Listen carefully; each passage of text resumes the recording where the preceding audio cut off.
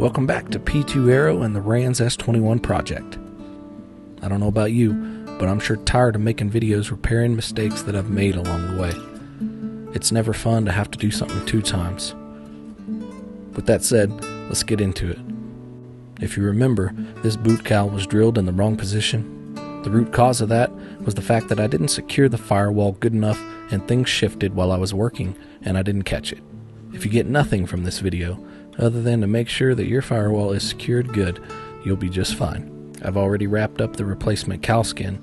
I didn't really change anything in the way I went about doing it, so I didn't feel the need to include shots of that here. I've begun the upper skins over the instrument panel. It's a bit fiddly, but a doable process. I suspect I'll give these a bit of a pre-bend before they go on for good. Just like everything else in this area, clamp things in place and transfer hole locations from the inside out. I hope you don't mind some Christmas music to go along with the work today.